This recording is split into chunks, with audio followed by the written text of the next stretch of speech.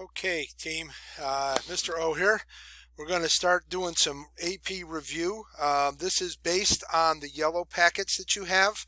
I'm going to do one topic at a time and walk you through everything that you need to know for that yellow packet. This first video will be a little long. I promise you I will try to make the rest of them shorter as we go along. So here we go. We're going to start with developments in East Asia 1200 to 1450. This predominantly has to do with the Song Dynasty. Your first section is a spicy tea chart for the Song Dynasty, so you've got a whole lot of stuff to put down. There will be some repetition here, so I will kind of go over it. Make sure you use your pause button to write stuff down. Don't stress yourself out. Okay, so Song Dynasty, patriarchal society, male-dominated. The landowning elites are really the most powerful members of the social hierarchy. And during the Song Dynasty, China experiences a huge population growth. On the political side, again, the landowning elites have the most power. You do have the emperor at the top, but he is kind of in the thrall of these landowning elites. They use a tribute system with neighbors and also internally, where people either pay cash payments or in goods to the government to keep them from being invaded or whatever along those lines. And Confucianism is really the backbone of Song Chinese rule. There are the civil service exams that are required to become a member of the bureaucracy, and it is a very large bureaucracy. On the interaction with the environment side, you have the Grand Canal, which I'll get into a little bit more detail later. It is expanded. That increases trade between north and south, connected to two great rivers, and leads to an increase in trade. Okay. Moving on with the Song. On the cultural side, you have Confucianism. Early on, it is infused with Buddhism. We'll talk about the problem that goes on with that in the advent of Neo-Confucianism shortly. Again, patriarchal society. Women have a lower standing. The art of foot binding comes into play. You have on the background here an example of Song Dynasty art. It's a very, and along with the china there, the porcelain that you see in the insert. China develops printing, first block printing and later movable type. Economically, they begin to use paper money. Trade along the Silk Road expands, especially in luxury goods like porcelain and silk. You have the development of credit and banking houses, and this helps increase trade as money does not need to be transported. Also makes trade safer. And then the reason for the population growth, the Champa rice. This was introduced during this period. It is a faster growing rice, and it allows for 2 crops a year, meaning you produce more, and when you have more food, you have more people. Okay, and then finally, technological innovations. In agriculture and manufacturing, you have steel production gets better. We'll get into that in a little later time. Champa rice, I've already talked a little bit about. You have an advancement in metal production with better plows, weapons, and bridges. More and better products getting made. The Song really works to develop gunpowder and, as I already mentioned, printing. The tribute system. This is part of the biggest way China, the Song, maintained and justified their rule.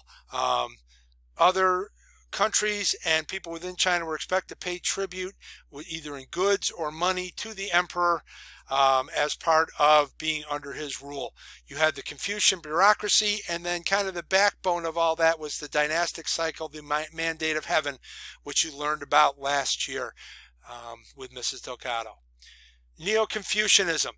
The Confucianism at the start of the Song Dynasty, and this really begins actually really in the Tang Dynasty, begins to change over the course of time. And what it really is, it's really Neo-Confucianism repudiates the other belief systems of China, most significantly Taoism and Buddhism, and it really tries to create a more rationalist and a secular China, takes a lot of the spirituality out of it, at least the governmental side of Confucianism. And this is shown in the civil service exam, and it reinforces the patriarchal society that is part of the Confucian ideal. Okay, continuing with Confucianism. Make sure you remember, you look up and you check on those 5 relationships of Confucianism and how they lead to a male-dominated society. We looked at early in the year foot binding, where women were expected, especially upper class women, to keep their feet extremely small so that they could barely move.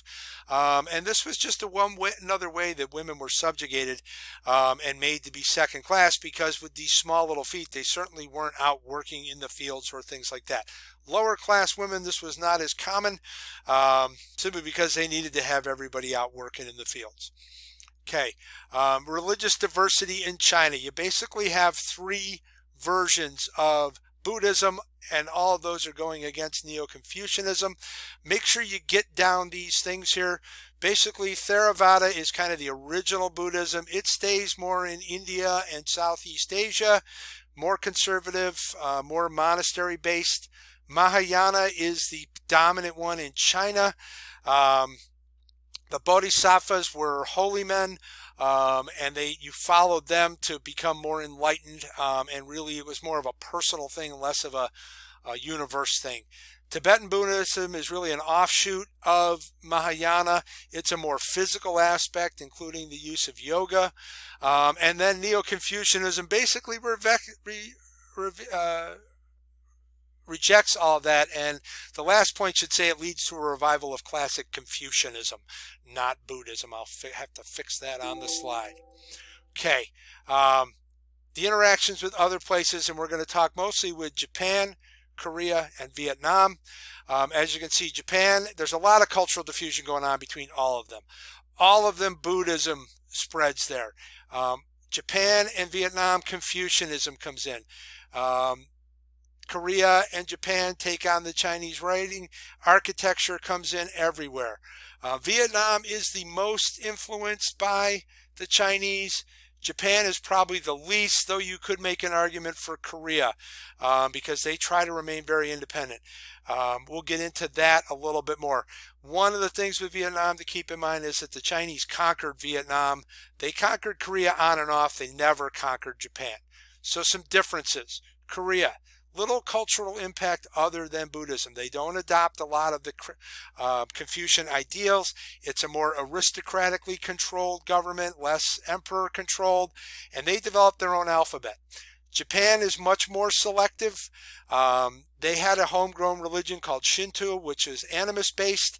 It's more of a nature-based religion. Japan had the shogunates, which were more decentralized than the Chinese form of government. Remember that the emperor reigns but does not rule, which means he has actually very little power. The power is centralized with the shogunate and with the landowners. Japan was never conquered. They never paid tribute to China. That is not the case with Korea and Vietnam. Vietnam does develop its own language, does have greater role for women, but for the most part, because China ruled them for 1,000 years, they are a lot closer culturally to the Chinese. Okay, so that is the belief systems on the historical impact. You have the Champa rice, leading to population growth. You have the Grand Canal, which leads to increased trade. You have the steel and iron production, increasing the output of China. You have and the quality. You have textiles and porcelains, which lead to a huge influx in the luxury trade, making China very wealthy. You've got filial piety, respect for elders, and the patriarchal society, and you've got gunpowder, which will eventually lead to a worldwide military revolution. So that's what you need to know about China for this period, and we'll come back in the next video with Islam.